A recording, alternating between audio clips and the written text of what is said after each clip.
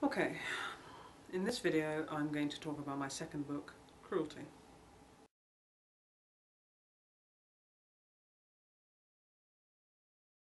There is this set of processes, psychological processes, which I've lumped together under the name of otherization, which include things like stereotyping, ostracism, verbal abuse, all the kinds of processes that work together to split people apart, to differentiate them. And what we seem to see when that happens, when otherization takes hold, is that it's a sort of cyclic process that just spirals, gets worse and worse and worse if it's not stopped.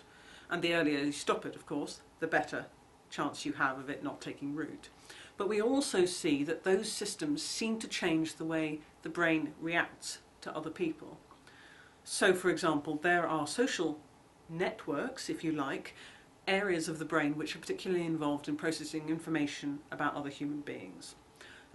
Areas such as the medial prefrontal cortex and the insular and the cingulate gyrus. And they seem to process not only emotion-related information about how we're feeling, but also information about what other people are saying and doing, information about their facial expressions, for example.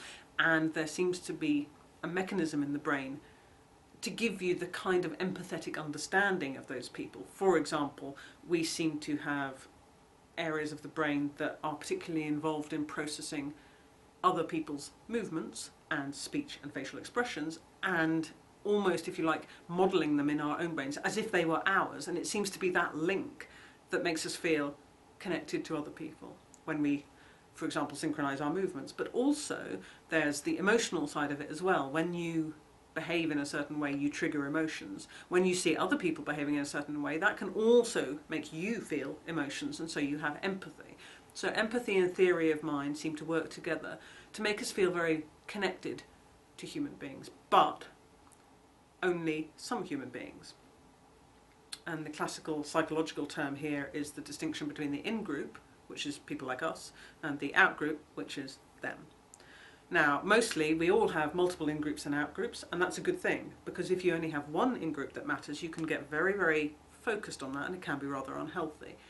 So most of us have multiple in-groups. We have our work colleagues, or we have our friends that we go down to the pub with, or we have our identity as, in my case, I would think of myself as a writer and a neuroscientist, etc., etc. So we have these multiple in-groups and multiple identities, and other people who share those we tend to accept, and people who don't we tend to dismiss. However, if you get, for example, a clever ideologue who can come along, a politician, and insert a wedge between you and your out-group, then you can start developing extreme hostility between those groups, and that can be very useful politically, but it can be very damaging to relations between those groups. And what happens when you get that kind of spiralling otherization?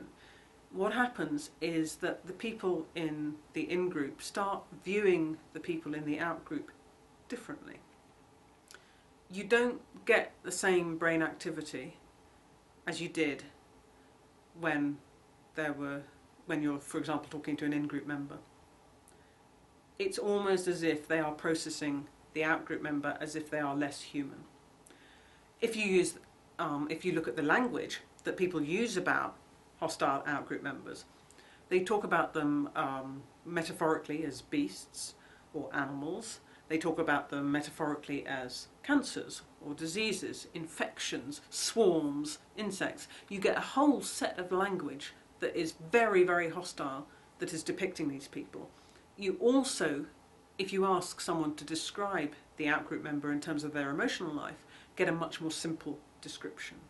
So instead of saying complicated things about how they're feeling guilty and intensely self-reflective and all this lot, you don't get any of that. You just get simple, basic, raw emotions being described. So everything dumbs down. So it's almost as if they're learning to see people as less than people, non-people. And that, which has been called dehumanization or objectification, or the various names for it, that is when it really starts to become potentially dangerous. Otherization seems to happen in all cases of extreme cruelty. So from the boys torturing a kitten and throwing it on a fire, all the way up to the extreme horrors of, for example, wartime atrocities, you see this pattern of people distancing themselves from the target.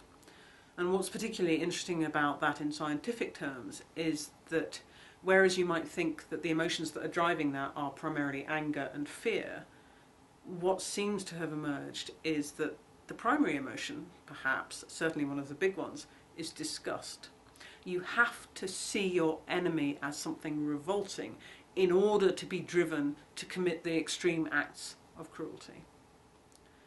And that's because what you're doing is you're basically seeing yourself as engaged in a cleaning function.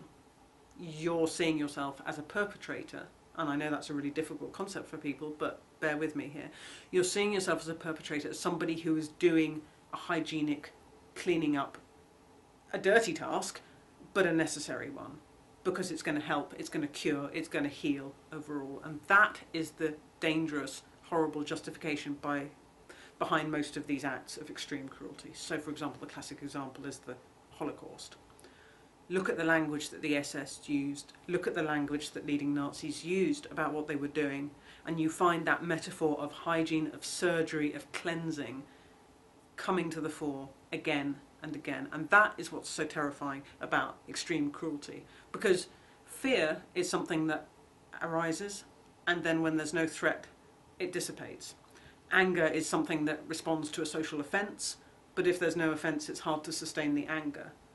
But disgust, it doesn't matter what the victim does, because how do you cleanse yourself of perceived pollution? It's really hard to do. So whatever the victim can do, I mean, if you're angry with someone, they can apologise. If you're afraid of someone, they can reassure you. But if you're disgusted by them, how do they deal with that? So disgust is a really powerful and dangerous mechanism. So one of the arguments that the book makes is that we have to be very careful about the language that we see, for example, in politics, and to stamp down hard on any language of disgust, because it can be so dangerous. And you do still come across that kind of metaphor, even, for example, in British politics. You'll have people talking about, swarms of immigrants coming over. Well, that's not a neutral term. You've got to watch that kind of thing.